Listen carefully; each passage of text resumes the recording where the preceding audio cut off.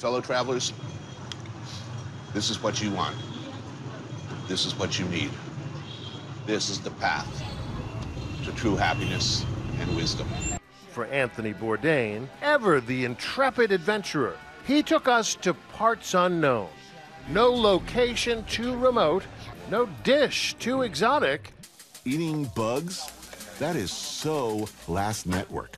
But his final destination was tragic. World-renowned chef, best-selling author, award-winning host of Parts Unknown, and our friend, Anthony Bourdain, has died. A hotel room in France where he was filming an upcoming episode of his award-winning CNN show.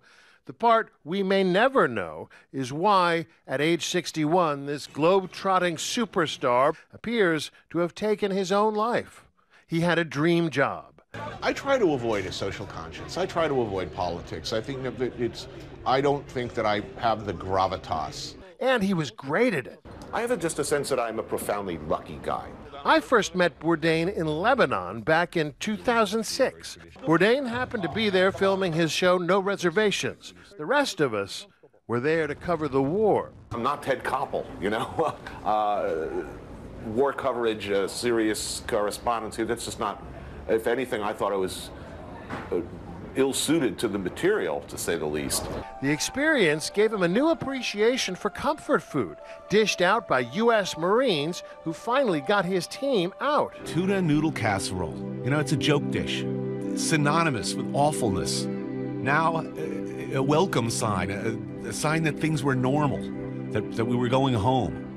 That ability to use food to find empathy, common ground, with people of vastly different experience is what people loved about Anthony Bourdain. Good to see you. Today, President Obama looked back on the extraordinary meal he shared with Bourdain in Vietnam. I will walk you through. You're going to have to walk me through this. A meal and a man the former president won't soon forget. Tweeting today, "This is how I'll remember Tony. He taught us about food, but more importantly, about its ability to bring us together, to make us a little less afraid of the unknown. We'll miss him." And as head chef at Les Halles, he was equally blunt. I don't get these special appetizers in 9.12 seconds. My head is going to explode. He dared to reveal trade secrets that might make you think twice about dining out. When his book, Kitchen Confidential, became a bestseller in 2000, he gave Nightline a tour of his kitchen. You feel like you're in a noisy, tobacco-stained, loud, crowded, rather exuberant place, just like in Paris, eating exactly the same kind of food. And so that's what people are looking for when they come here, and that's exactly what they get. So it's about not just doing well, cooking well. It's cooking well always. Always being on time, always being ready, always making it the same way. Among the trade secrets he revealed, don't order fish on a Monday because it won't be fresh off the boat.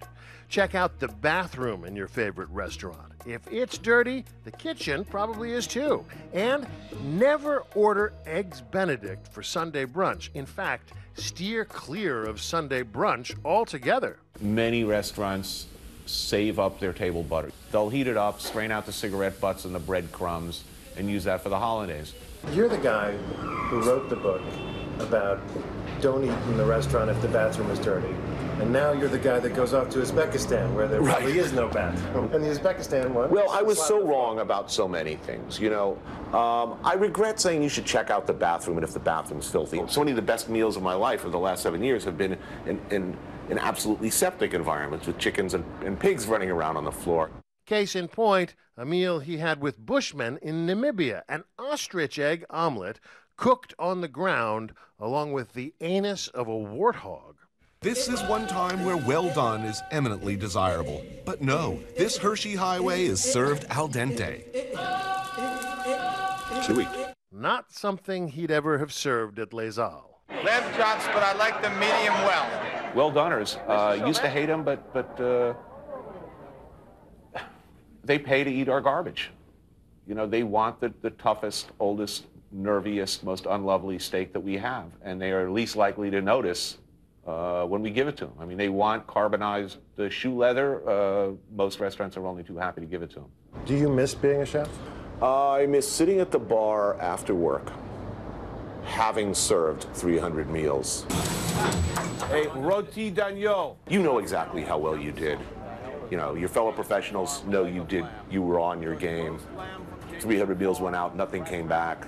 Vegetables au jus. How has travel changed you? Having seen and fallen in love with, Asia and South America, a lot of my old life, a lot of what we take for granted in America is very flat to me.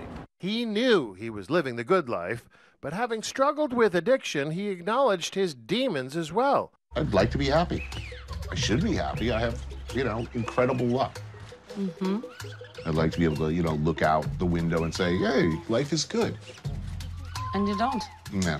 Bourdain is the second high-profile suicide this week, just days after designer Kate Spade. According to the CDC, suicide rates have been rising in every state but Nevada.